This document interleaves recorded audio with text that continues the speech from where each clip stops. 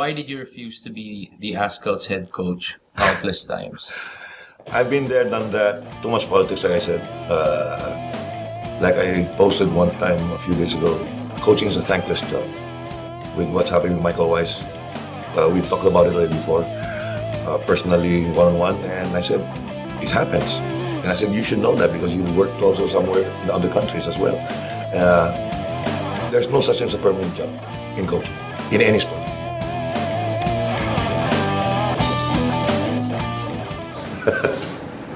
As good as your last result. Yeah. Hello folks, welcome back to another episode of Hands On. I believe this is the 5th of this second season, and we're happy to do this once again. We have sent away our players. They're in the Maldives already, so we're looking forward to it. If you're watching this... Perfect timing. You always have perfect timing. What do you mean? Today's their first game. Yeah, it is. It is. If you're watching this, though, or if you're listening to it, whichever way that you like to listen to the show, you're going to get this on a Thursday, so the Philippines will have played already their first game. They will be on their second game. They'll be getting ready for their second game. But at this point in time, this is a Tuesday when we're recording this, so we're going to get an opportunity to talk about the lineup that we sent over there to Maldives. There's 24 players that have made the trip. 15 of those players play in the United Football League, and we have on the show today the coach that is on track to win the league in the United Football League with 5 games remaining. They got a pretty good, sizable advantage. There'll be one team that's going to cut them down, man. Give them a hard time.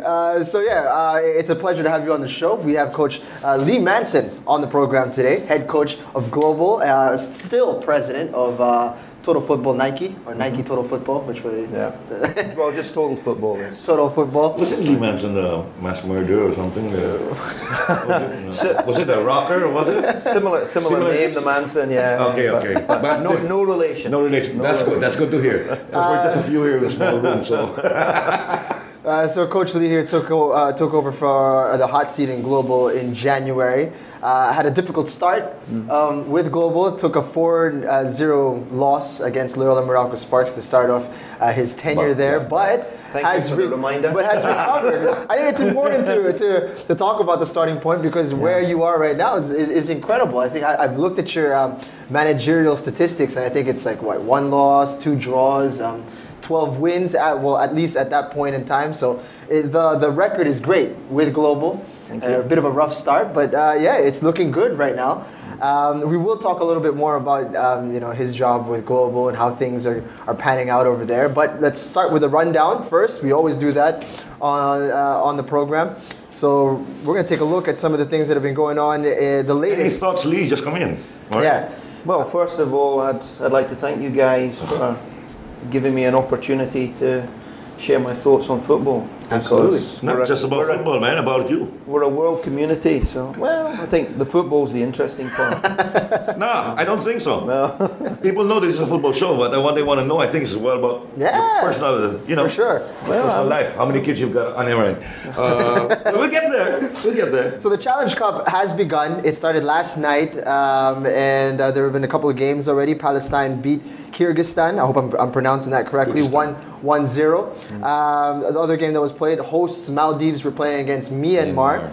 And that game ended 3-2 in favor of Myanmar. Bit of a surprise. Thought Maldives would do a little better in their opening game. But yeah, the squad that we've sent over there to the Maldives, like I said, 15 of those players from the United Football League. I'm just going to rattle off the names, all right? We've got Neil Etheridge, Robert Gear, Daisuke Sato, who Coach Leigh is very familiar with. Anton Del Rosario is there. Juan Iguirado, Jason De Jong, James Younghusband, Dennis Kagara, Phil Younghusband, Patrick Reichelt, Ruben Doctora Jr., Carlos De Murga, Roland Mueller, Patrick Dato, Stefan Schrock, Christopher Greatwich, Jerry Lucena, OJ Porteria. We have Martin Stoible. I don't know how they say it. Stubble. No, we're just murdering his name. I've heard like 3 different ways to pronounce it. Paul Mulders. Simone Rota is there. Simon Greatwich, Kenshiro Daniels, and Amani Aguinaldo. Quite a few guys are enjoying their debut in the Challenge Cup. Amani Aguinaldo, Kenshiro, Simone Rota, Martin, Patrick Dato, Ruben Doctora Jr., and Daisuke Sato. some of these guys very young, like Daisuke Sato and Amani Aguinaldo. You know them very well, Yeah. Coach Leigh. 19, 18 years old. Yeah. How old are these guys? It's incredible that they're getting this opportunity. Sato, I think, is 19. 19, yeah. Right, and Sato's just recently getting Just, integrated yes. into the top flight. Actually, he hasn't been in the Philippines 6 months yet. I don't think so. No, not at all. Not yet, 6 months. He joined us in the first transfer window. Transfer in, yeah. That's March then. March. Yeah. Yeah, and as you can see, the guys are having a good time over there in Maldives. They're in good spirits. Yeah. Tell us a little bit about Daisuke Sato and Amani Aguinaldo. Are you surprised at all that they're in the lineup?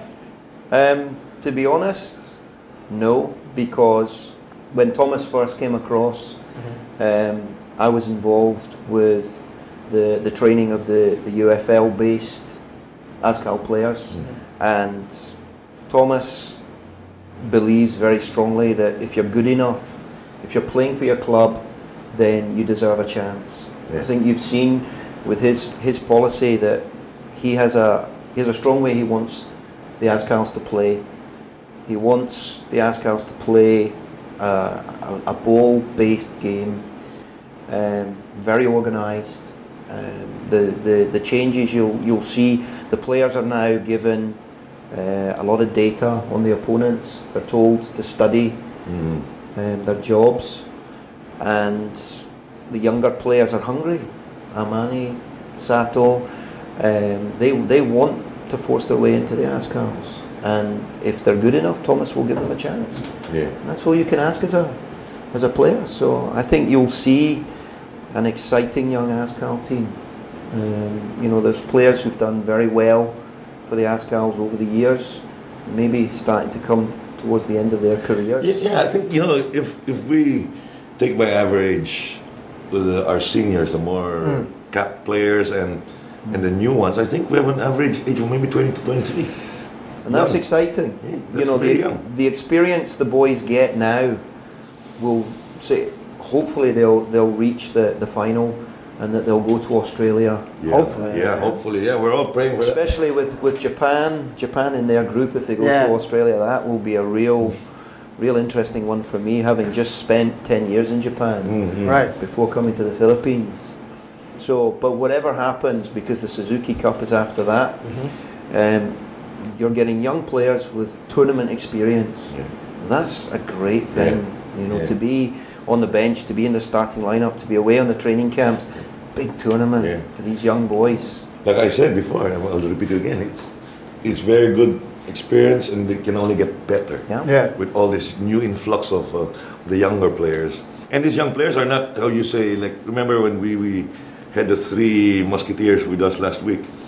When they got in, against Malaysia, when Kenshiro and Sato started and finished, first 11, when they got in, people said, oh my God, these are young, very young, teenagers and all that. But look at them, they gave a very good account of themselves. Yeah. Very good account of themselves. I think the other thing you'll see is Thomas and Bruno, George, myself to some extent, have done a lot of work going to UFL games, watching the games, seeing the players, not just from Loyola, Global, if you like, the big teams. What we've done is we've looked at the UFL as a whole. So you've got players like Nate, who's not in one of the top 3 teams. You've got players from Archers, you've got Stallions. You've really looked and seen who understands how to play the game, who plays the right way for the national team, and then they're given an opportunity. So you look at, I think Ruben Doctore is a great. I don't think I'm telling stories to say that he maybe wasn't on everybody's list. Absolutely. But Thomas saw immediately he had something special in the reading of his game. Okay, people know he's quick. Yes. But he reads the game well. And so the way he played in the league, he deserved the opportunity to be involved with the national team. And he's flying. Yes. He's absolutely flying. He is. And I think that's one of the differences that I think you'll find with Thomas now is, yes, the European players are still maybe a core, but if you're playing every week in the UFL and you're playing well, and you're showing that you understand football, you'll be given an opportunity. Yeah. And that's a big change from my understanding. I mean, I knew the previous regime a little bit, but obviously I've been heavily involved. Okay. I've been heavily involved with this one. Right. And so I'm far more clear on, just how the thinking goes, and it is about, there's no door shut on any player. If you're playing well and you're showing that you can fit in. Which should be. Yeah, definitely. It's exciting times for players in the United Football League right now. Everybody's pushing a little bit harder because they know people are watching. It's not like decades ago. I won't even say decades. Right. Yeah. I mean, during Dan's time, it hasn't even been 10 years yet. But no, not even. But before, it'd always be just a few teams, because you don't even see them actually. Right. Because it's far and gone in between the tournaments that we have here. Right. And poor coach, any coach that handles any of the Philippine sides before, didn't really have that luxury, and there were a little politics coming in. But now, this is the way it's supposed to be done. I was telling Thomas even before we had him in the show, I said, you're having a good thing now, because with the UFL, you can see a lot of players strutting their wares, not like in the past coaching staffs that you hardly can get any. And if you are in the coaching staff from a certain club, you will see definitely a lot of players from that club in the national team. You don't get the cohesiveness that you would want to. Plus, number one, like we talked about earlier downstairs, is the attitude, which Thomas and you guys, George and Bruno and all that, are bringing to the new Azkals, I would say, right? This is the way a national side should be composed of. Right. Not just the players, but the staff. Yeah. If you have the right staff, sorry Michael, but but that's the way. I mean, now, as an outsider, as a football enthusiast, as a coach myself, now I don't even really, criticize that much. Because there's nothing to criticize about. Speaking about cohesiveness, though, do you think they had enough time to prepare? I mean, I still, obviously Coach Thomas Dooley would have wanted more time to have done it. But do you feel as if your affiliation with the camp, you understand the development and how they're progressing? Do you feel as if it's enough? You think they're going to get there in the Challenge Cup?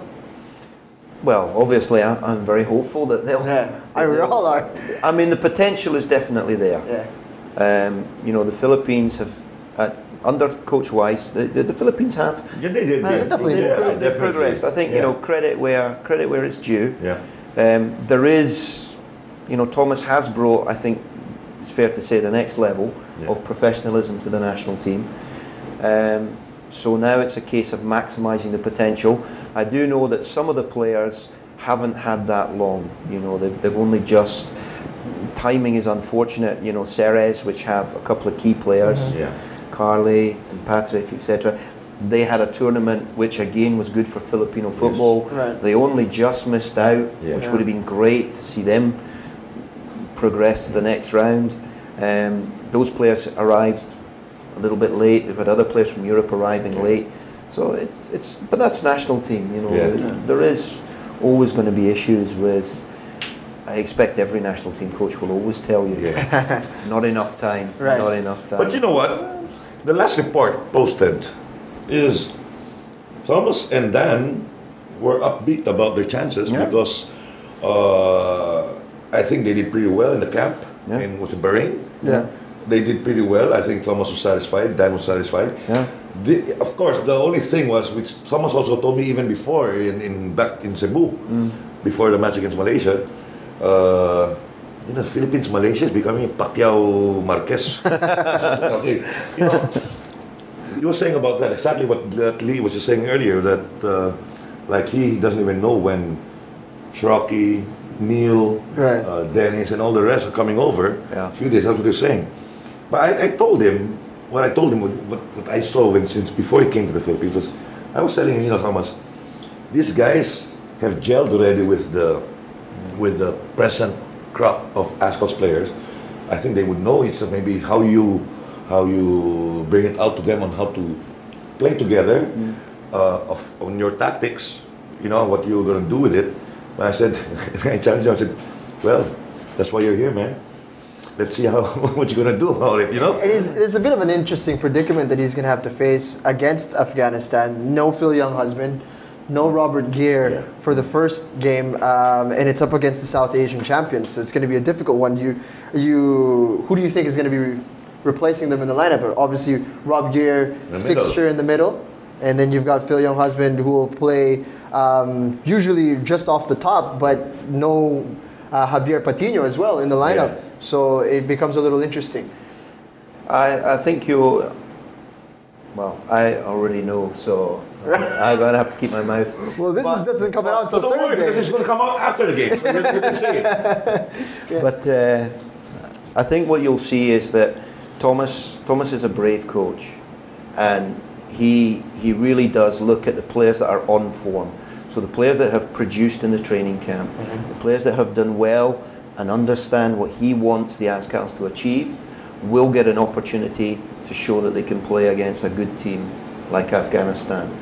And for Thomas, the next few games, the next 3 games are the proving ground. Yeah. You mentioned my rough start to my life as head coach in the UFL. There's a time when you have to be brave. I was lucky when I met Pep, and he also mentioned this in his book, that it's very important that you stick to your beliefs. And I hope no matter what happens against Afghanistan tonight, Thomas is going the right way for the big picture of the Azkals, and he shouldn't be judged purely on 1 game or even 3 games. Sorry. I can promise you, having been involved, that he is moving this country's football forwards, and it's a process. And we're going against, the Azkals are going against teams that have spent a long time together. Yeah. And this is a big change, but it's the right change. And you will see the way that the team plays, with the tempo, the ball possession, the understanding of their roles. These kids, and a lot of them are kids, are being educated for the future. Amani, Sato, players like this, they could be Azkals for the next 15 years. Yeah. And that idea is incredible. When you think about that, you think about the future of this national team is really exciting. So I hope we don't get. It's very easy in football to get carried away by one result. Yeah. If we win tonight, which we all hope we do. Yeah. Beating Afghanistan, big strong team, it'd be easy to say, oh well, it's in the bag. Exactly. Bring on the next team. If we lose tonight, then we need to look at the performance and say, why did we lose, and how can we change it, and what were the positives, and take it from there, and not sort of panic and think. What is good is perfect. The scheduling of the Azkals with Thomas, of course, with Dan's help, with the friendlies that we've had, because Thomas was able to use a lot with his backline. He was able to experiment and put different players. Anton has come back to play in the middle. Yeah. Of course, he made a boo-boo one time, but those are the things that you have to go through as a coach, especially when you can't say for the people there watching and who are going to be supporting. Hopefully, you support the Azkals tonight, 11:30. No, that's Tuesday. Sorry, we're showing it Thursday. Yeah. Anyway. You've already seen it. Good job. Already. Well done. Don't judge like what Coach Leigh here just said earlier, because I think the Azkals have done a lot more, of course, under the tutelage of Coach Thomas Dooley, Bruno, Leigh here, Jorge, that nobody has ever expected. And we're on track with what Dan was planning years ago. And what, of course, Michael Weiss also helped out here, because we only started the Suzuki Cup and all that. And it was already envisioned years back, is we go to the Challenge Cup. Now that we are in the Challenge Cup, the next step is the Asian. Yeah. So, we're on the right track. You gotta lose some to win some. You know, it's like what did the astronaut say? One step backwards and one giant leap, or what have you. He just Two steps back. He's making that up completely. Hey, but they're gonna believe it. Anyway, I know you weren't even born yet, Tonya. Anyway, what I'm saying is we are on the right track. Yeah. I'm surprised though that Afghanistan is considered the strongest team in the group. Right. I'm really surprised because they've come from nowhere, man. From war to nation. Yeah, they pushed team, right? hard, yeah. If Afghanistan can do it, and they did, I think, really rushed it. Philippines, you know, we're in a, how do you say, we're on a phase that's moving up. So be patient. We'll get there. We'll get there. There's no other way. There's no other way. Yeah, and it's getting entertaining as well. You know, before it was you were chasing results all the time. Now we're actually gonna get a chance to really be entertained and not just have our hearts in our mouths the entire time. And for me personally, as a coach and as a football enthusiast, as an Azkals fan, the other countries before, you know, when they play the Philippines, they'll always put their second or even third keeper on. They'll maybe use 5 of their bench players against Philippines, and they still get big results. Now, the syndicate, I'm sorry, you gotta bet somewhere else now. Because before, they would always bet against the Philippines, we'll lose by 7, 5-0, 8-0, It's not gonna happen. even double digits.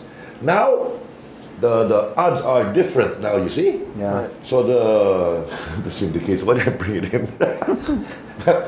The betting now will be very different because that alone will tell you already something's happening to Philippine football. The saying, by the way, is one small step for man, one giant leap for mankind. But Well, you Googled that, right? no, I didn't. Just wanted to make sure that was clear. Let's talk international football.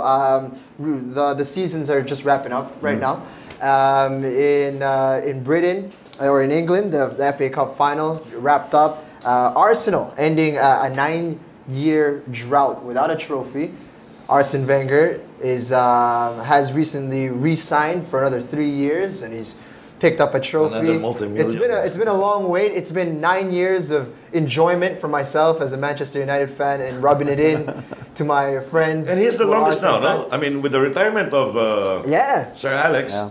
he's the longest right now. Longest serving in the coach. Premier League, right? That's right. And it's about time you won another trophy. I'm happy for the Arsenal fans. It's been quite some time. Must have been painful watching Manchester City pick up trophies while the drought was on hand. Are you? What team do you support in Britain? Well, I've spent a lot of time working with Manchester United. Really? So I know the coaches very well. We're good friends. So, but also recently I was with Arsenal with Wenger when they were in Japan. So I have a little affinity to both. Right. I know the Manchester United coaches very well though. So you know, it's certainly I always look for their result. They've had an interesting season. It's been depressing. A little bit. You know what I've noticed this year? Premier League, Liga, up to the last Yeah, it's been 2 exciting. or 3 teams are still, you know. Except for the Bundesliga, they wrapped it up with like I 10 know days. Leigh doesn't want that to happen in the EFL. Right, yeah. I mean, the teams going out. I would think, I don't know, huh? I would think that Leigh would want his club to be just there and nobody else catching up. Absolutely. I think that's a fair comment. Right, so Manchester City wrapped up the title as well in England. Well done to them. Liverpool just falling short. In La Liga, the first time in a long time that it hasn't been either Real Madrid or Barcelona, Atletico Madrid picking up the title, and they did it by drawing against They were never Barcelona. under the radar before the season started this year, right? Yeah, No, absolutely. they were not. No, nobody. They were still talking about Real Madrid, Barcelona, and all, right? Especially when you're talking about spending 100 million to bring in Gareth Bale to Real Madrid. So obviously the spotlight was on them, but Atletico Madrid in the final of the UEFA Champions League and won La Liga. So I think Simone, Great season. he's done an amazing job. yeah, You know, in my opinion, what he's done is he's crafted a team rather than a series of individuals. Yeah, yeah. And you know that's produced for him, and that's wonderful. You know, I think they've got a good record actually though against Barcelona in the new camp. They've done well against them this season. So it's maybe That last game was in Nou Camp, and I mean, for a giant team like Barca to get a draw in the last minutes, that was a big stab in the hearts of all the Barca fans. I mean, you would always think home games would always be a big, big advantage. And they were going that way already until the last minute, boom, draw. Yeah. They lost 2 points there. Well, that's what they say. That's all they say. The ball's round. Quick question: UEFA Champions League final, Real Madrid versus Atletico Madrid. Who do you got winning? I would like to see Atletico do the double just because I think it's a team. Yeah. But Yeah. You think Real's gonna Real's take it? got more experience. Right. Yeah. Obviously, you're a Real Madrid fan over here, right? No, I'm not a fan No? of any of the clubs. I'd like Atletico to win. I'm a Crispa fan. You don't even know that. That's an old basketball club. Anyway, what I'm saying is, me personally, I just love watching. Yeah. I like to watch Real Madrid games. I want to watch Barca, Man U games. yeah. Those are the teams I want to watch. Ajax. Right. And of course, the World Cup, Netherlands. Of that's my, how'd you say? No matter what happens, I'm always for Netherlands. Right. But the thing here is, what's surprising is when you are from let's say not in the top 4 around the world club teams, and the coach does well, even before they reach the finals, some experts would say speculations of Simone going somewhere else for a bigger Of course. contract and all that. Yeah. He hasn't said anything about where he's going to go, No. I don't think there's anything yet. I don't think so. Plus, also Suarez is to go to Barca or Real Madrid. or Real Madrid or even Man U. So, I mean, for the team owners, after waiting for so long to get the championship, was that a fly-by-night thing for 1 year? Of course, fly-by-night meaning you win it, then you're going to lose it because you're going to lose your coaches, you're going to lose your top players and all that. It's going to be a business then again. Right. So it's going to be interesting to see now in the next few months where this is going to lead up to. Like where Simone's going to go, if he's going to stay, is Suarez staying? But do you think Atletico wins it? The champions, the final. Like Lee's saying, I mean, this will be the first time. They're still in euphoria stage that they won. The Real, I think they've been preparing already for the Champions way even before the La Liga finished. Yeah, I just wish Real don't win though, because I have too many Real Madrid friends who just gonna rub it in. La decima for the next decade. Oh, I don't know. But I think Simone, he's in a win-win now. Yeah, Just to reach the Champions League final definitely. puts him, and he's won La Liga. So I think there'll be and his team will be confident because of the result against Barca. So. I think they'll be more dangerous now because what have they got to lose? They've to most people they've overachieved. Yeah. Maybe to the club, maybe they thought we have a chance, but for most of us, For Atletico to reach that just validates Simone's craft. And Real Madrid's got all this pressure hanging over them. Plus, They need to get something this year. No, I think the pressure will be more on, of course, Real because of their status, their reputation. But I would think that Atletico would be in not I'll say in the losing stage because Real has been studying them now. And Atletico hasn't been able to study Real anymore because they've been out of it for quite some time. Because they played the same day, I think, or one day after each other, right? Yeah. They were the top teams that played the last 2 games. Real had a chance now to watch. Now is to watch Atletico. Now it's how is Simone, but he's brilliant. He's a brilliant coach. You can like what Lee said. He made a team, not our superstars. Because who are the known players in Atletico? well, they had their forward line is Costa. David. I mean they're world-class players, but I still think personally, what he's done is he's taken a group of players, and he's created that mentality of they're never beaten, that they will work hard, and that they will look to keep going no matter what, and it's done well. And his if you look at his tactics, it's not the same. You don't see it in any book. Just like what Pep did for Barca in the beginning, the tiki-taka thing. Nobody ever heard of tiki-taka. Actually, the press use the word tiki-taka, but that's Pep's style. And then now with Simone, he's got different. Because if you look at the pictures that people have been posting, where Atletico, how they beat Real, how they played that. I mean, they're a very defensive team. They were never in a rush. They were very disciplined, actually. I think, well, you know, rightfully so that they are the champions now, because you could see that I think they were the most disciplined team among the top 4 or 5 teams in the La Liga. I wish I was been able to watch more of their games. Actually, you know, you just always feel like, oh yeah, they're up top, but eventually they're gonna wane, and it never happened. You know, it never happened. No, because actually people will not really watch that. I mean, Right. people not from Spain. Yeah. Those who don't really follow, Sure. they'll watch Barca against Real, Yeah, of course, yeah.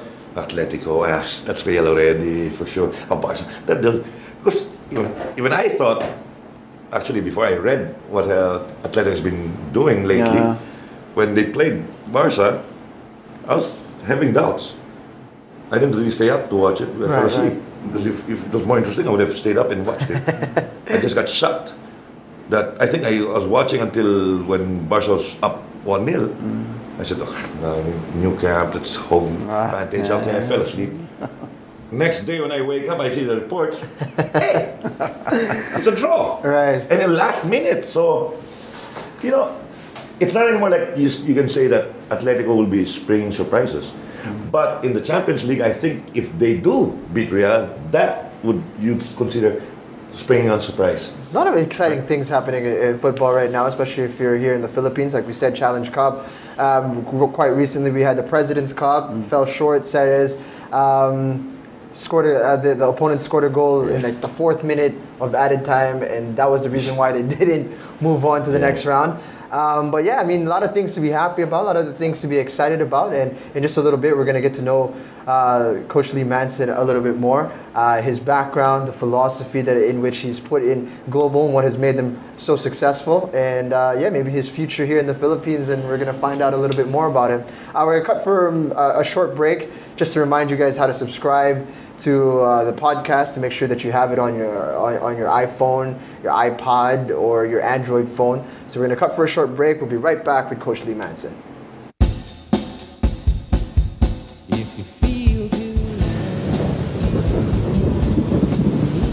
Hi guys, it's me, Tita K. Tita K! Come and hang out on Live Love Lols. Let's talk about makeup, beauty. Hi, ganda. Who's that? We can talk about ugly too, not just kidding. And of course, Donya problems galore. Yaya, ang spaceship paki-on. Fashion, shopping. Oh my god, shopping! I love shopping. Ah! Food. We gotta talk about food. Anything and everything on cyberspace. Let's buy everything. We can talk about glamour and ubusan ng glamour. We fly Wednesdays 6 to 7 p.m. only on nmfnetwork.tv. Hi. They say nothing in this world is free, and for the most part, that's true. But here at NMF Network, all shows are indeed 100% free. And as an added feature, you have the option to subscribe to all your favorite programs, also at no charge. Why should you subscribe? By subscribing, you no longer have the hassle of delays when you stream the program. You also don't need to keep checking our site to see if your favorite programs are up, because they'll automatically be uploaded to your device as soon as it's available. Here's how to do it. First, open iTunes. Your next step, hit the iTunes Store button. A search bar should open up as soon as you do that. Type New Media Factory in the search bar, and all your shows should open. Pick the show you like, or all the shows you like. And once that opens, hit the subscribe button. And that's it, you're in. All shows will now be automatically downloaded to your device. Oh, we're back. Hey. Hello. We're just talking about Bastard Daddy. All right, we got Global Head Coach Leigh Manson on the program today, and I wanted to ask you about your journey with the team. You were involved with them in a smaller capacity in the season before that, and obviously it did not go the way that Dan Palami had wanted. A lot of star players on the global side, always considered a favorite, but sort of just fell in the final hurdles last season against Stallions, so did not win that competition in the UFL Cup. You guys lost out to Loyola Meralco Sparks, and then there was that big change with you coming on board in January, and it's looked up. You know, you guys have overtaken Loyola Meralco Sparks with 5 games remaining. Like I mentioned, you guys are on track to win the United Football League, or reclaim it. That title that you guys won in 2012. And you're what, by 5 points? Up by 7 points. Oh. If they win the next 3 games, Too far to catch. 3 games, then they will be crowned champions. These are games against Philippine Army, Team Socceroo, and Pachanga, PLDT Home Fiber. Games that are all winnable for you guys, definitely. How has the journey been for you? Yeah, it's been enjoyable. I think we have, if we're honest. I think we've gone quicker than we expected. Dan, you were quite right. To go back a little bit, maybe. I've been involved for the last 2 years, getting to know sort of Philippines football. I was very lucky that Dan gave me an opportunity with your under-23s to run a training camp. He liked what was being said by the players after we'd finished the training camp, and that started my association with Dan Palami. I've worked with the Azkals, I've worked with the under-23s, I worked with the Leyte provincial team, the under-18 team, Laos, Global. So I've seen a good overview of all levels within the country, from youth through to the national team. So I think I was a little bit more prepared when Dan made the offer to take over Global. I think I was a little bit more, I knew a little bit more what I was coming into than most foreign coaches coming into the country. I'd known a little bit more about how the players think. But we've still, I wouldn't say we've overachieved, because we've got a very good squad, but I think we've gone quicker than we expected, because at the start of the season, I think it's fair to say the press had Loyola firm favourites. They'd just won the UFL Cup. They smashed us 4-0 in the first game, and in fact we were 1-0 down against Kaya in the second game. So you can imagine how I was feeling on the bench watching the opening part of my work, but we eventually overturned that game. We scored 2 goals against Kaya, got the win in the second game, and I think once we were 4 or 5 games in, I think the players started to believe in what I was trying to achieve with the coaching staff, with Jorge and with Diego, that we knew what Dan wanted. I think that's the first starting point. Dan wants a team that will develop good footballers, that will play football in what we think is the right way, and is attractive to the fans. He wants global fans to enjoy going to see their team play. So possess the ball, very attack-minded, and I think we managed to achieve that. And because we've insisted on a professionalism amongst the players, with their, we've introduced testing to the players regularly. We have specialist fitness coaches. We're always training with the ball. We work very hard on set plays, on how we play in formations, etc. And we make sure that there's a competition in places. I think it's fair to say nobody in the squad has an automatic starting place. So again, that's produced a hunger in the side. It's quite a squad that you guys have as well. Yeah, did you have any hand in signing up any of the players? If you did, how many of the players, and who were the players that you had a hand in signing up for Global? That's right. For people who are unaware, March was a very big time for you guys. There was a lot of departure of Carly De Murga and the Angeles twins, and Ben Storosto, who was then the captain. So there was a lot of movement there. Tell us about your involvement in that. And obviously the decisions. The only player that I was reluctant to let go was Carly. I don't think it's a secret. I planned to build a club around Carly. Ceres are a very ambitious club, and they also wanted Carly to build a club around.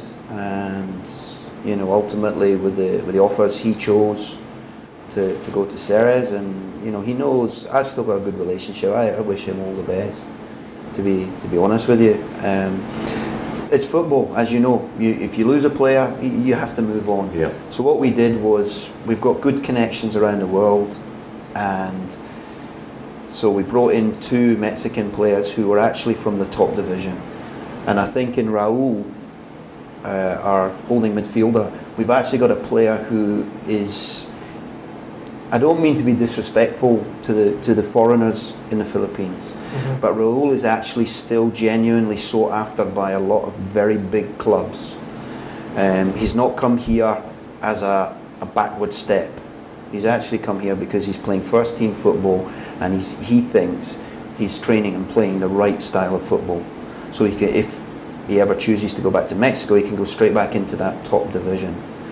There's been some big clubs interested in. How old is Raul right now? Raul's 27. Mid-20, okay. So he was basically Carly's replacement. Right. That player that we would look to build around. For Ben did a fantastic job, and you know, he was the captain. It was a big decision, but Dan's philosophy is to develop young Filipino players.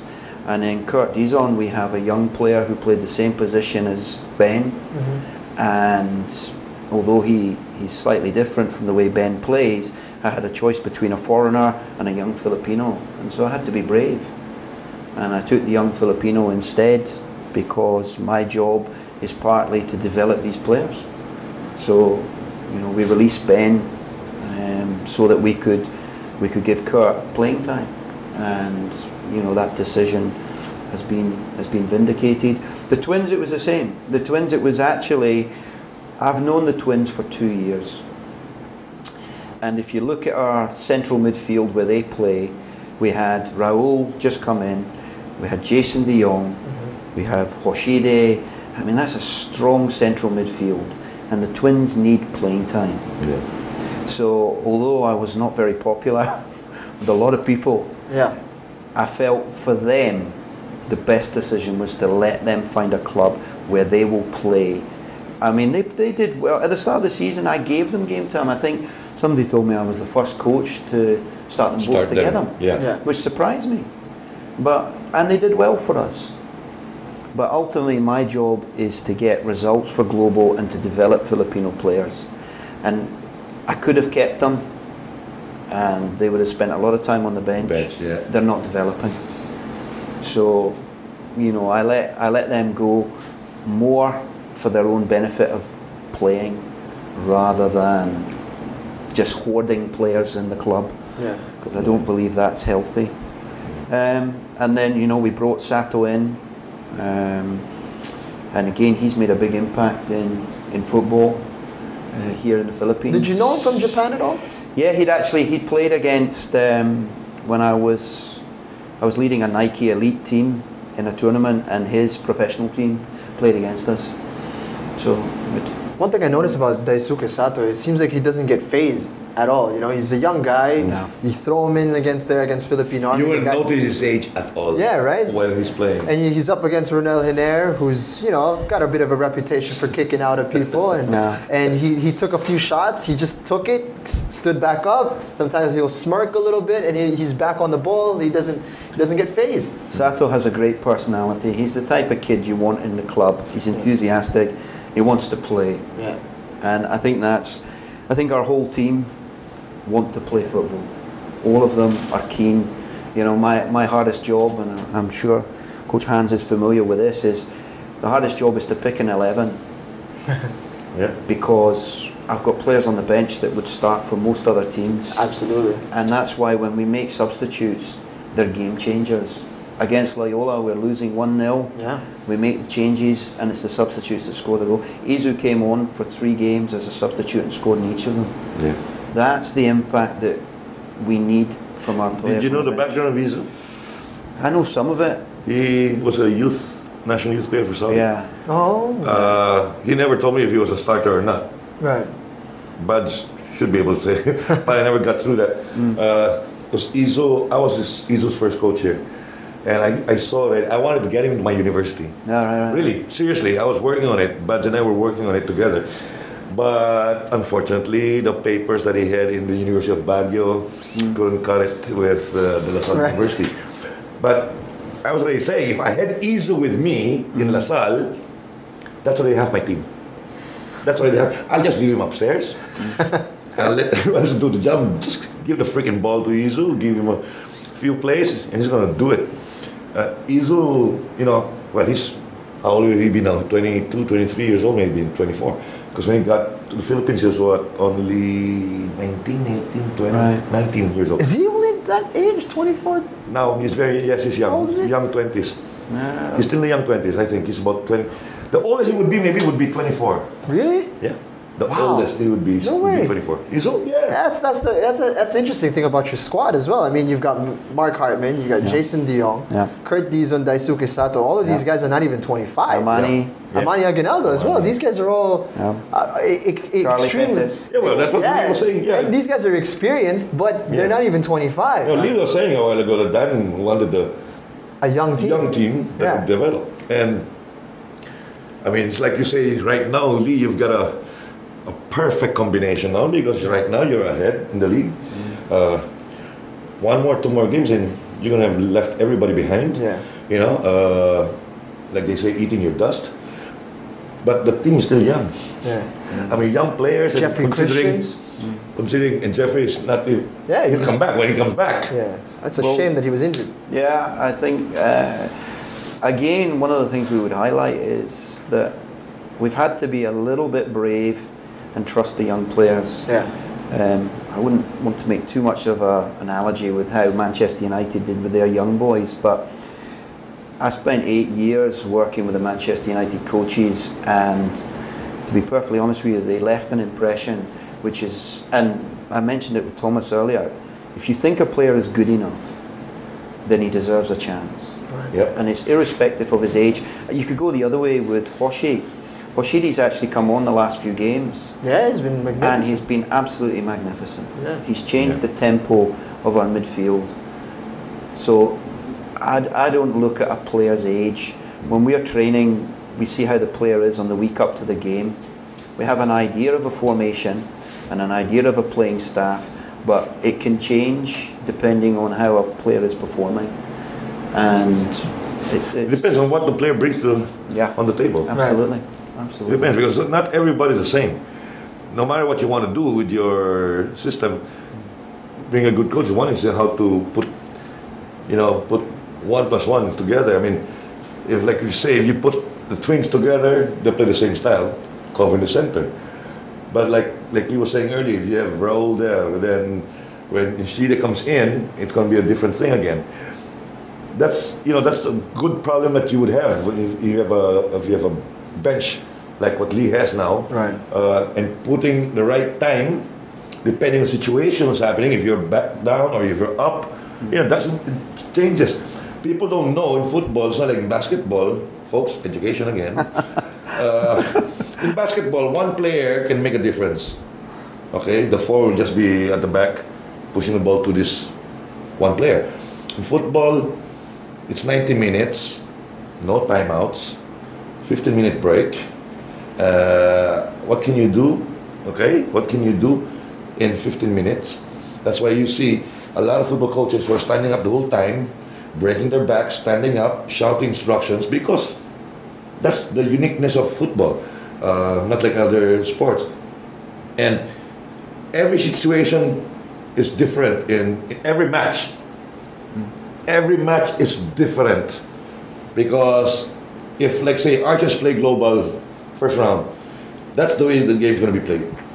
In the next round, when we see each other again, that's going to be entirely different also, because Lee could change his lineup, Archers could change our lineup or our tactics, same thing.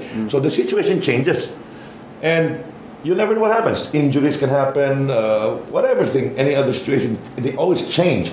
So to be a good coach is how to see that, identify that, and how are you going to counter that. So having a bench like Leigh has, I mean, I can only say a few teams in the UFL has got the luxury of having this. Of pulling on Misak Bahadur and when you're down. Misak, I mean, coming from the bench, come on. You have that. You can just coach half eye closed. Misak, go. Jeffrey, go. Yeah, I mean, it's easy, but I know Leigh's not gonna agree totally with that, what I just said, but it depends on the situation. What is lacking? Well, what I would say is that the players work really, really hard in the training ground through the week. We do have an element of, come match day, every player knows where they are in set plays, defence, where they are set plays, attack. They know how we play. They know what we do when we don't have the ball. They know what we do when we do have the ball.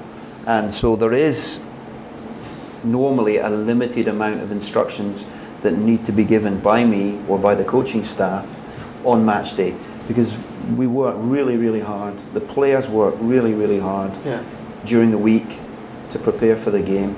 We're very, very thorough on the players. Watch previous games against the opponents. We have those on video. We have our own cameras at the ground.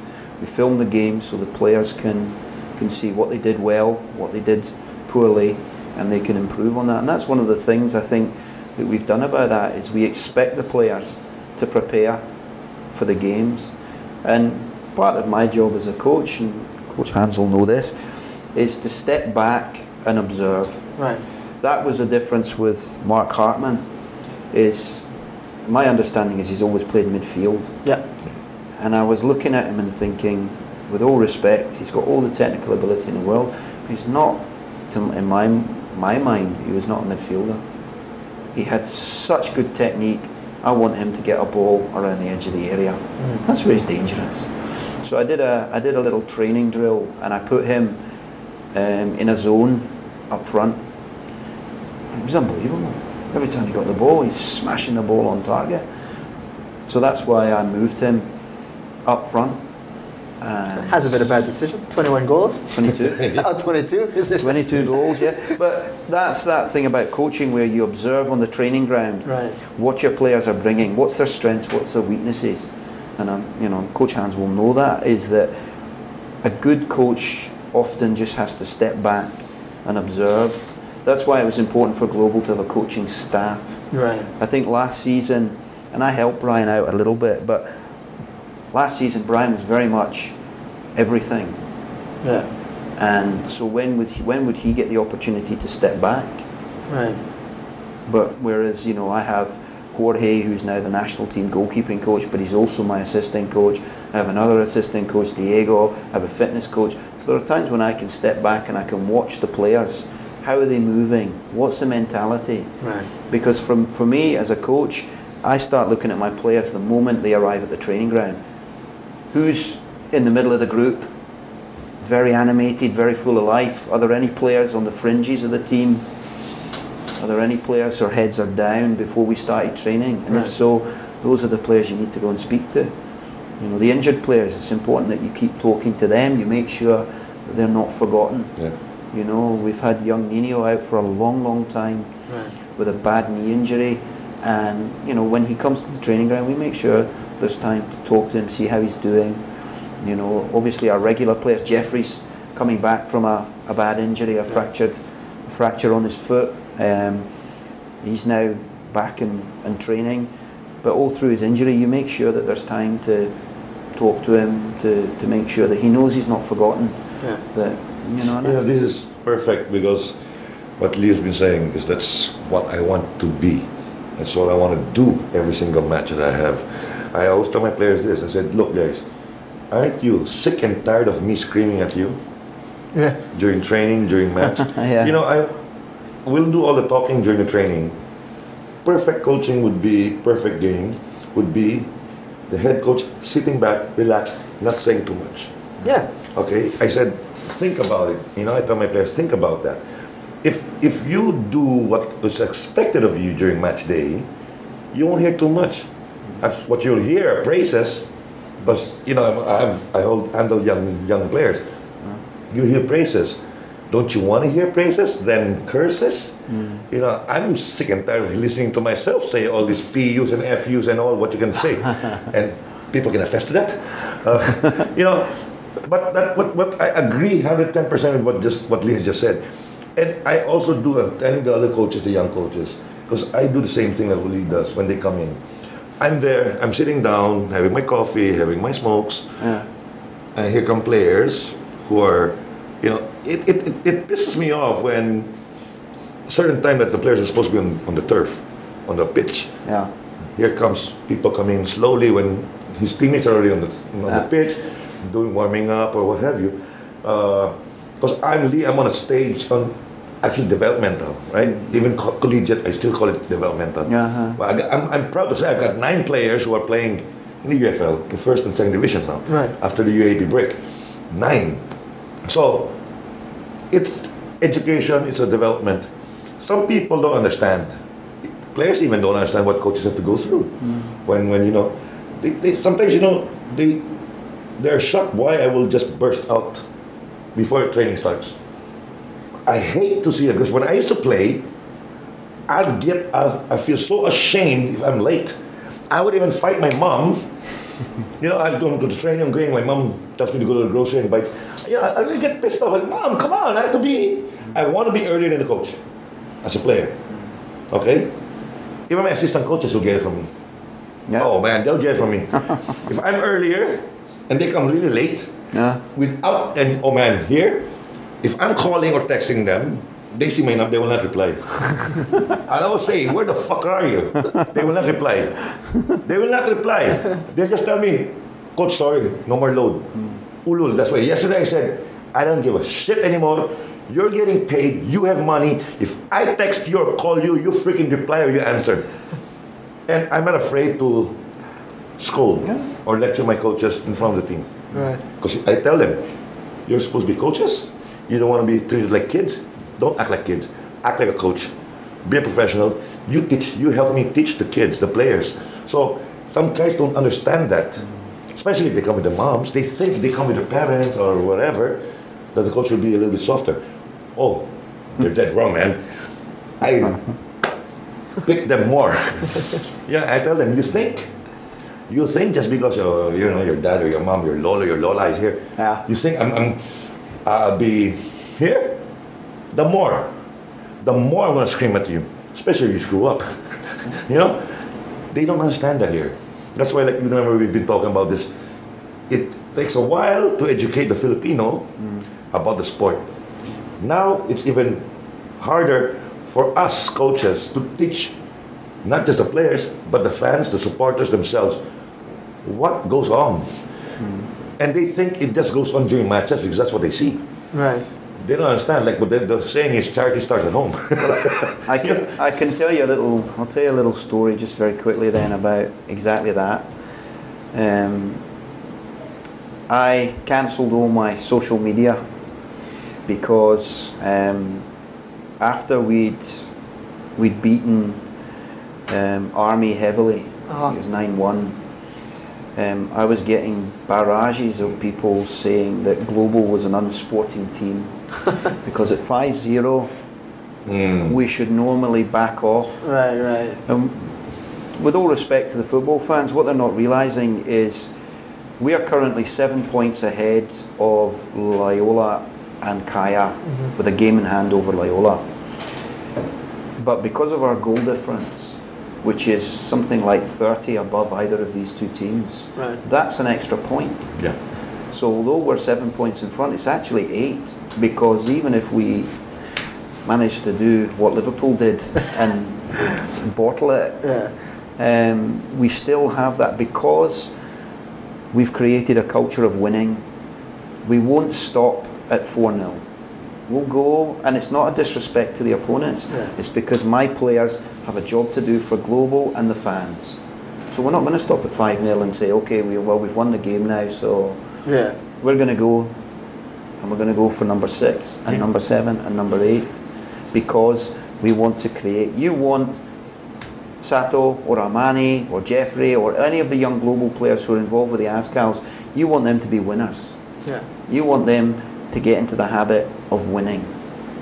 And we're starting to create that at Global, and that's what Coach Hans was saying there.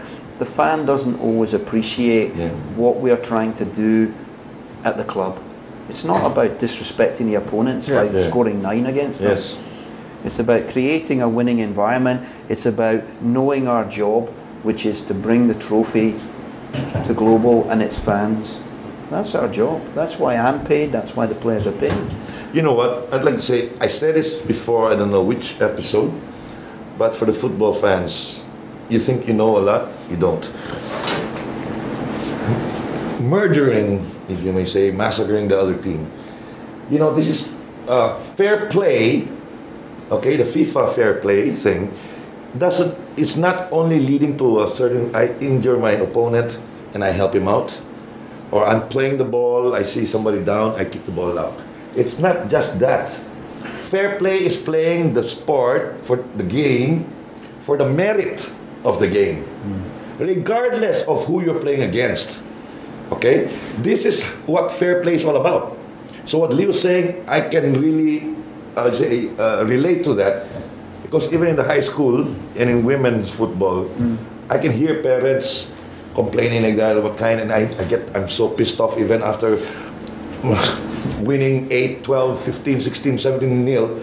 You know, I play FIFA football. What are you playing? For the Filipino fan, don't take it against the other team or the other coach that massacred your team by a lot, saying that this so-and player, superstar, should have been already benched and let the other guys play, so the score should not be this great.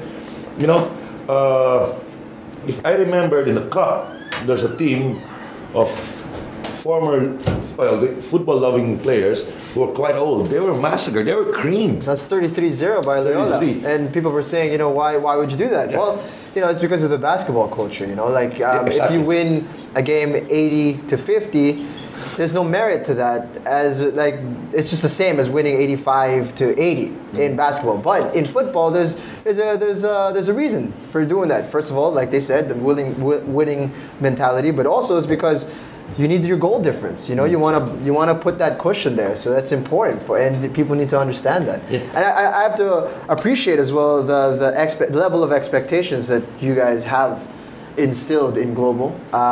Sometimes, like you said, they'll be winning a game 8-1, 9-1. They'll come back and they'll be disappointed that they let in a goal. Yeah. You know, they'll come back and they don't feel as if they just destroyed a team by 9 goals.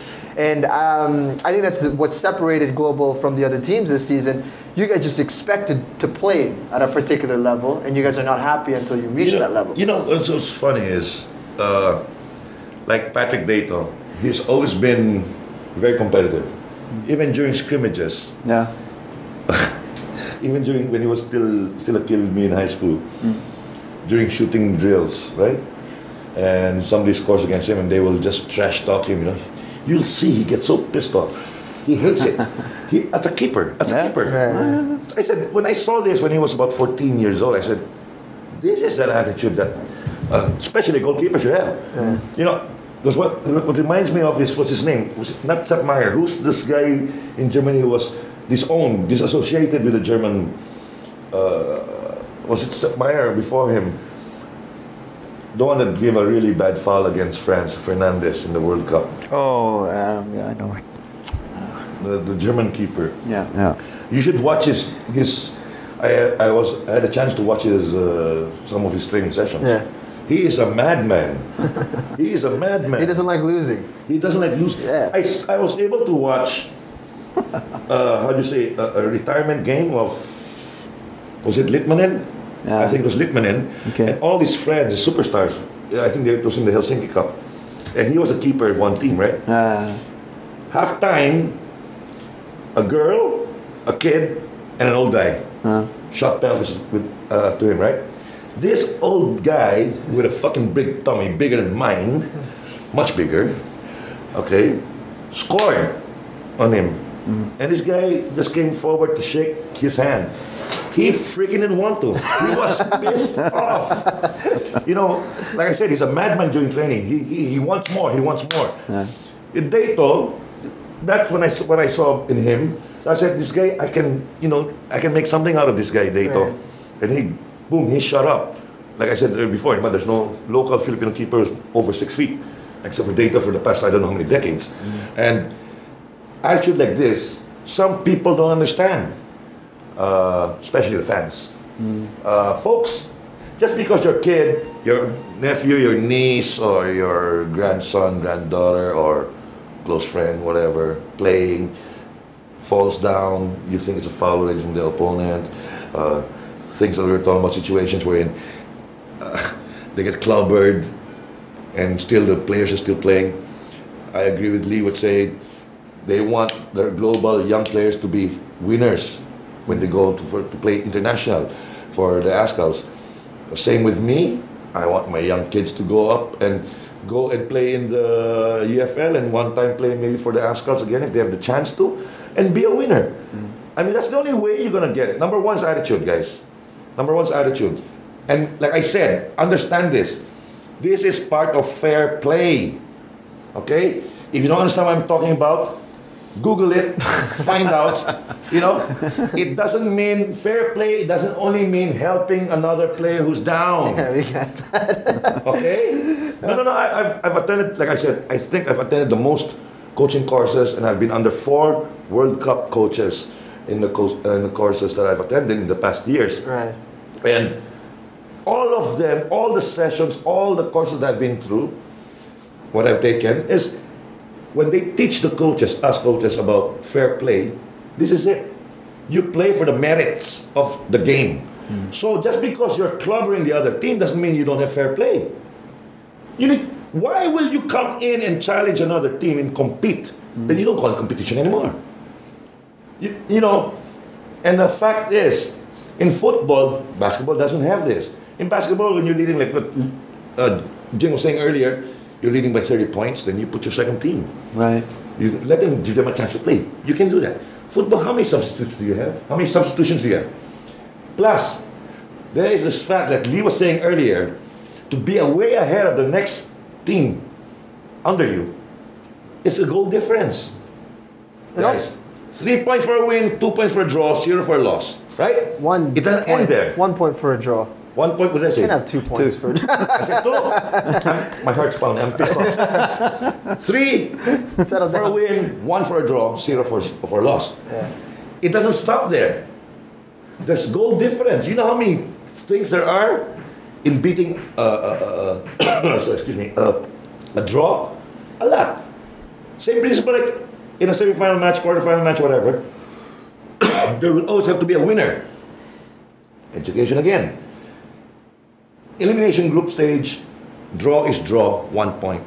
Quarterfinals, semi-finals, round of 16, finals, you need an extension, and you still need the penalty shootout. That's where the goals come in. To break a tie. So you need goals. Because in the league type, I think a few years ago, Global won. lost it because of goal difference by 1. Global won. No. Was it Loyola? Global won it by goal difference over Kaya. By 1. 2012. Just By 1. Or at the most 2-3 goals. Yeah. That counts a lot. That's why don't take it against a club or a team. You guys are bashing, but don't have to take out your social media. Go and fight it, man. I love that. Yeah, so Global, no, we get it. Global, they never take their foot off the pedal whenever they're playing. And the fun thing about football is the fact that you only get 3 substitutions and it's not a free-flowing thing. So when you do get these guys playing time, especially in a squad like Global, where you're not assured of your playing time, you don't come in with a game 5-0 and you get put on in the field and you're just going to coast for the next 15 minutes. No, these guys are still trying to prove a point. They're trying to prove that they deserve to be in that lineup, so they're out there like hungry dogs. They're going to go out there and play hard.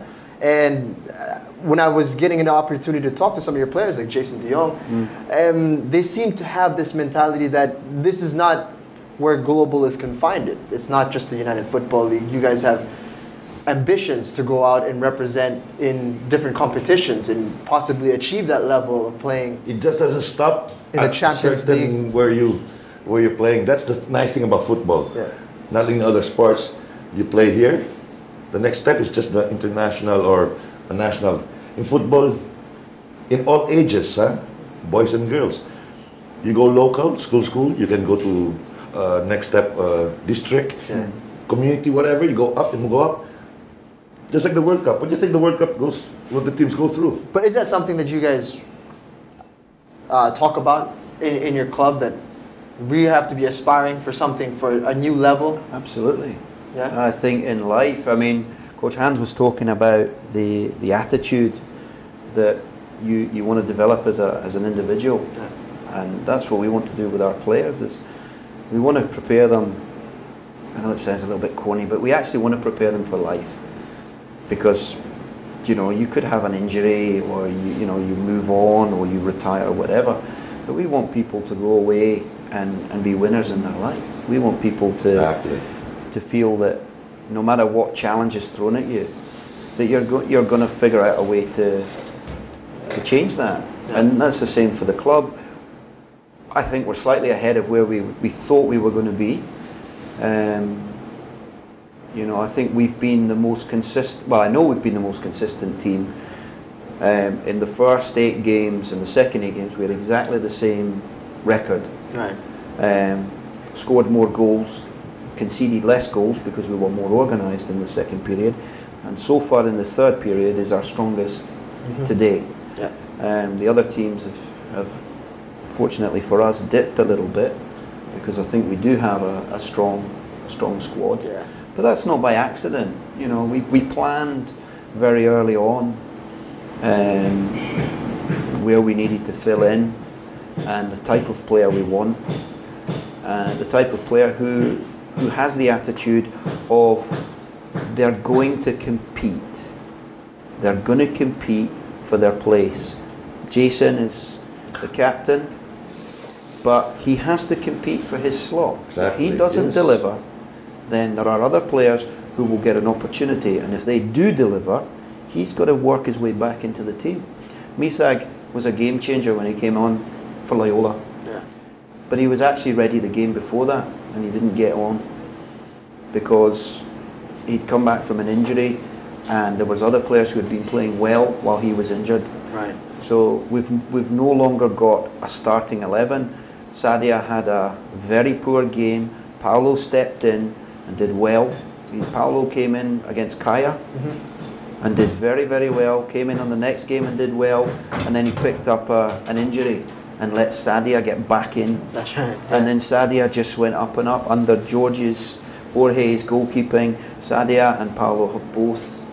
So there's intense competition. So we give our players, it's that attitude.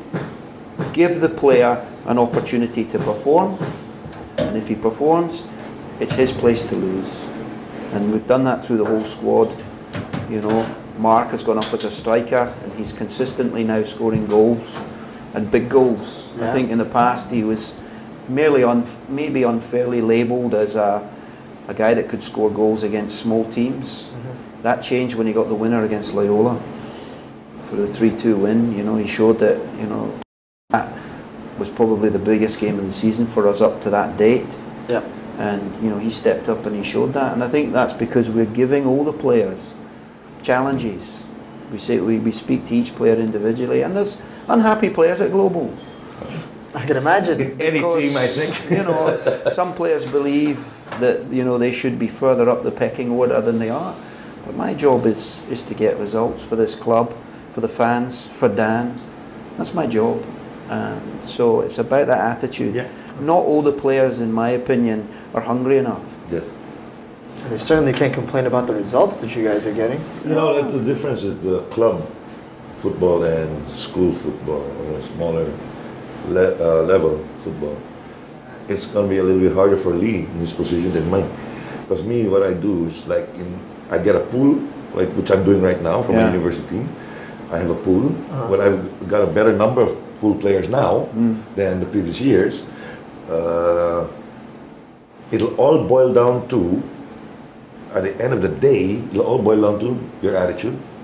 If I have player A and player B to choose from, let's say same position, okay, same responsibility, it'll all boil down to attitude. Of course, the attendance. But attitude to me would be number one. Because if you think, even let's say you're more senior than this other player, the place was, I'm sure to be in, I can get in. No. You know, I will always choose player A who has a better attitude, who's not as skillful as player B. Yeah. Player B can play for, let's say, the local side or, you know, for any national competition. Player A, not so well. I would always choose player A. Because the better attitude is easier to teach. Right. Than somebody who thinks he knows everything or she knows everything. This, every year, I stress. Every freaking year for the past 33 years, I stress this point to all my teams. And that's why I get so pissed off with the Green Archers when there are some players that think, you know, because they're getting paid already and all that. Since I'm the technical director, and I do get pissed off also at the coaching staff if I see something different, right? They don't want to listen, I just tell them, well, I'm more experienced than all of you combined together, so please listen to me. And I see this. Yeah. That's the advantage that I have because I've been in the youth, like I handle the youth for the past how many decades. My teams are most of the youngest teams, like in the U18, they're quite younger than most of the other teams. Yeah. And if a player goes, you know, let's say he plays for me 3 years, which I've done actually, and every year I tell this. I had 1 year that I kicked out, and I do mean kicked out, 5 very strong players, all first 11 players, all recruits, all under scholarships. Poor attitude. And one foreigner, Venezuelan. I took them all at the same time, from one team. And my team performed better the next year. 2 of them came up to me saying that, well, they didn't even come to me, they just didn't have the freaking nerve to talk to me straight, they just texted me, saying, I want to play. I said, that's your problem, you see? What, coach, is my problem? You said, I want to play.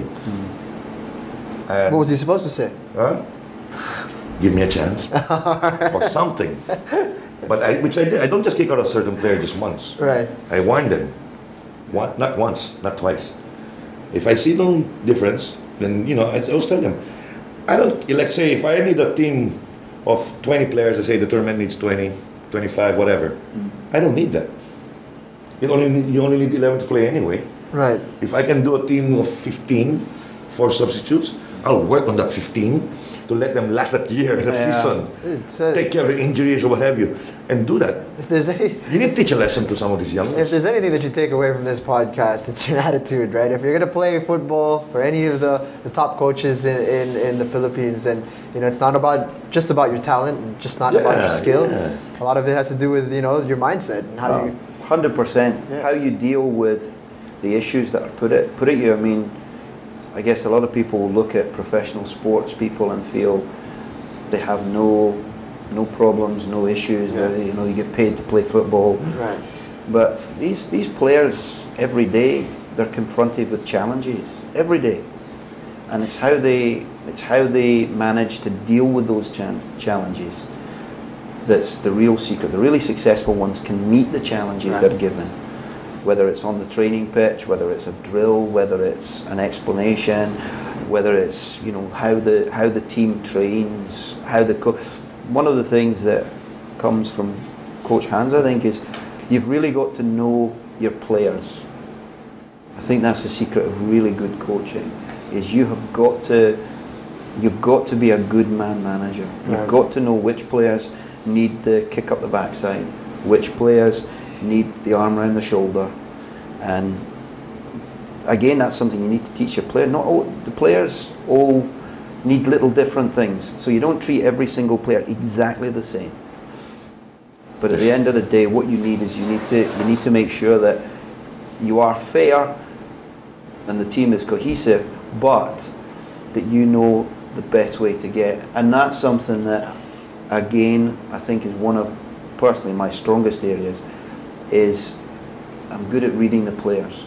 So I know what each of my players needs.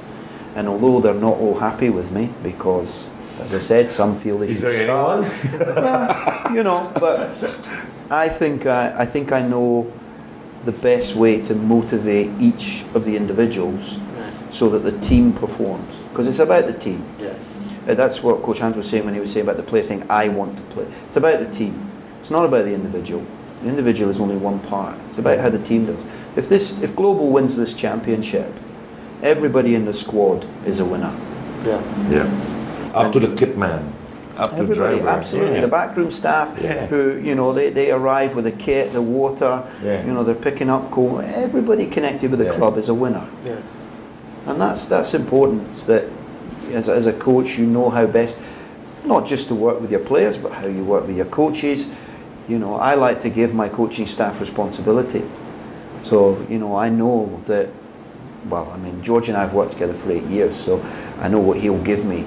But I know with my coaches, for instance, that I can ask Diego to take maybe the technical part, where we're just maybe doing the passing drills. I can ask Coach Modell to take the players for the dynamic warm-up. And that's the part where I can step back and I can look at my players' body language. I can look at, how my players are interacting, how hard they're working. It's those little things. Yeah. When we have trialists, we've currently got 3 trialists at the club. So again, I can watch those players and see the little things that, in my mind, are really important. So Exactly. It's actually the little things a lot of people don't understand in sports. It's the little things are the biggest factors. 100%, yeah. 100%. They don't see that. I mean, if I see a player, even in my women's team or girls, I will never hold back and call them a bitch straight in their faces. The way they treat the other players, like if they feel like they're senior, don't worry. The way they treat the other, especially they treat the new players, the young, the rookies, and feeling like that one. I would know why they think that way, because they live a sheltered life, filthy rich families. That's why I was telling you earlier. Yeah, I will choose that player who is a spoiled brat, and I'm going to put him and her down back to earth, plant both feet on the ground, and you're going to be my freaking slave till the time you are actually, I'll just say, smart enough, intelligent enough to understand this is a team, this is football, and this is Coach Hans. You're going to toe the line, or else you can always ship out. Because you know what they say about a rotten apple in a basket. What would you do? Which happened to me last year, when Brother Bernie, the president of the school and vice chancellor of the university, was saying, Coach Hans, because I'm called the champion of the brain game. Okay. I can play psychological games with you to get maximum output. But I said, bro, I can take care of one rotten apple in a basket. What do you do if half the basket is rotten? I've never had that situation before.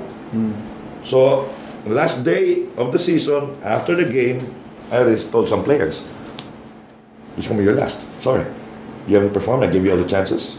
And again, a junior, 3 years with me. Just like I told you, the 5 players I kicked out on their 5th year, on their 3rd year. Wow. And I have to revamp the team. Although I know I'm going over the budget, but I still have to, what they say, be solid and think of nothing. Okay, I get a memo from my superiors. Okay, I want a winning team. So if you don't have the right attitude, ship out. Right. But before we get to the 12th man, we're running out of time now. Oh, we haven't done the 12th man. On the podcast, I wanted to ask, you were brought in January. What's the deal with Global? How long are you staying? I'm sure Global will be announcing relatively soon. What I would say is that I've been involved with the Philippines for 2 years, and the people here are, in my mind anyway, they're a special people, and I'm really enjoying my work here. So if Dan at the end of the season likes the job I've done with the club, then I don't see any reason why we would be making any changes. Well, if you win that title, then I guess we're going to be expecting a good announcement from Dan Palami. Personally, it's been a pleasure having you in the United Football League. You know, it's been fun chatting with you after every match and seeing how you've dealt with the adversity of a difficult start and pushing on and getting into a really good position to win this league for Global. And yeah, hopefully it'll be an announcement where we get to hang out more often than in the UFL. Absolutely. I mean, I feel the Philippines is at a really exciting point in its football. Yeah. Because you've got people, Coach Hans and I, we were talking earlier before the show about the development.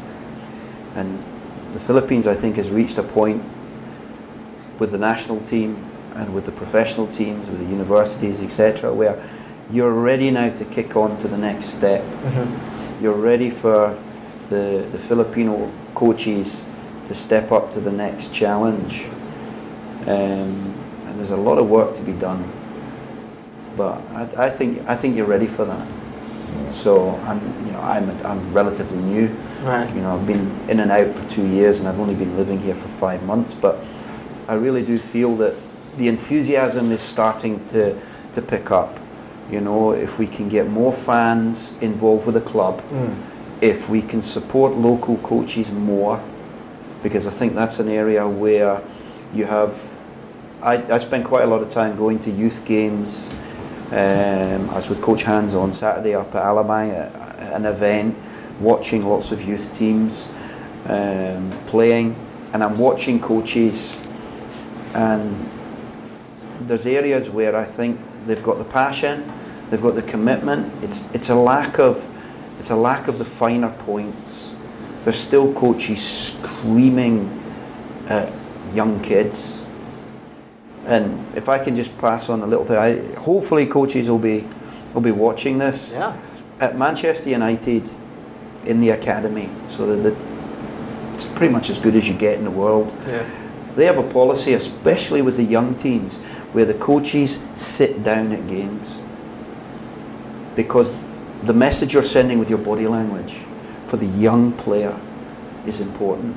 So if I'm sitting down and I'm watching the players, I'm relaxed. If I'm standing up and I'm screaming at a player and he's 9 or 10 years old, what's he going to... And we saw that. I saw that with some of, a little sad to say, some of the global coaches, that, you know, they get so wrapped up in the game that they forget that surely the first principle of youth football is to enjoy yourself. Yeah. Yeah.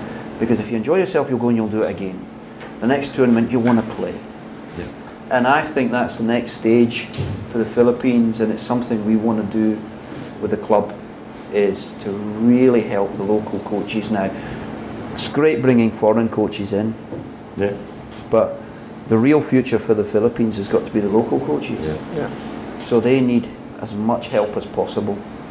And that's something that I know, I'm sure there are other clubs. I know David at Kaya very well. Yeah. I know they're very active. We're also the same, in as much as we're really going to push to help the young Filipino coaches to have good habits on how to develop players in what we feel is the right way. Right. You know, not everybody will agree with that. 'Cause, you know, coaches have... Now you know why I don't like coaching the young ones. Because you can't shout at them. Yeah, because the parents, I'll be shot dead, man. That's why I stay with the older kids. No, really. I love watching these young ones. Yeah. I love it. I find them so cute, Yeah. especially those who are enthusiastic. Those you can see at 8, 9 years old that got an attitude. Yeah. Some that angst, some Yeah. some clowns or whatever. Then some have real skills and all this. It's so nice to watch them, but for me to train them and coach them.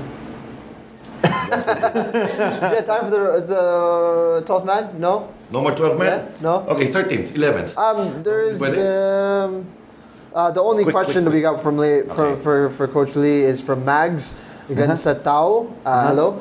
She's asking, what are your long-term plans for Global FC? I think our long-term plans would be to, once the UFL goes national, we would like Global to be in a situation where they're competing for the AFC Champions League. Yeah. Now that's not just connected with club football, it also depends on how the Azkals do, because there's an AFC coefficiency, but at the moment the Philippines is quite high.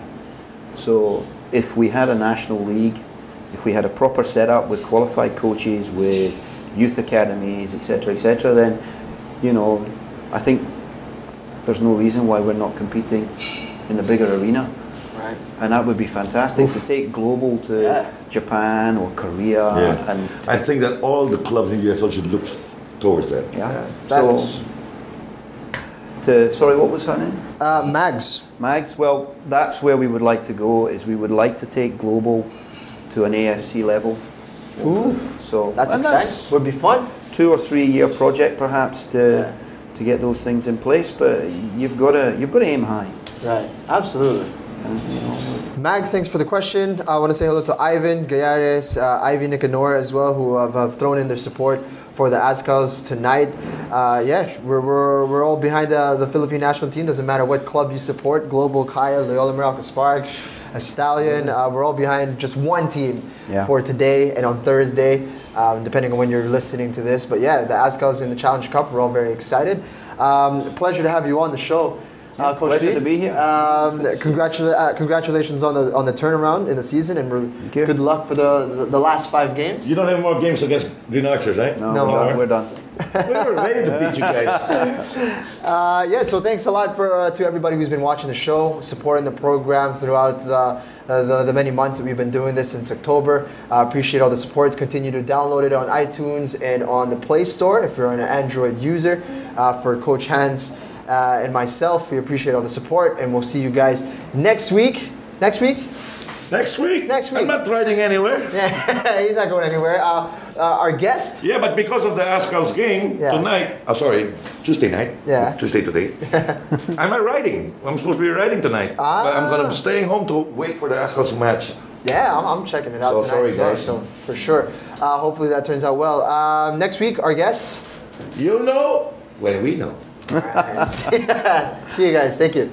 The views and opinions expressed on any program are those of the persons appearing on the program and do not necessarily reflect the views and opinions of the New Media Factory. Some programs on this network might include strong images and language and may not be suitable for all audiences. Viewer discretion is advised.